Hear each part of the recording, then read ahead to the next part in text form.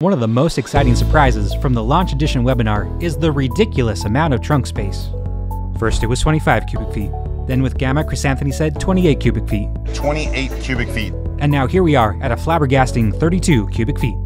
Jennifer Sensiba from Clean Technica described it as almost like a little pickup bed, which checks out. And in a one more thing fashion, there's also a sub-trunk that Aptera is calling the cargo bunk for another 0.5 cubic feet of storage. I love it. It's perfect for charging cables or other items you want to tuck away. It's like the frunk we never got.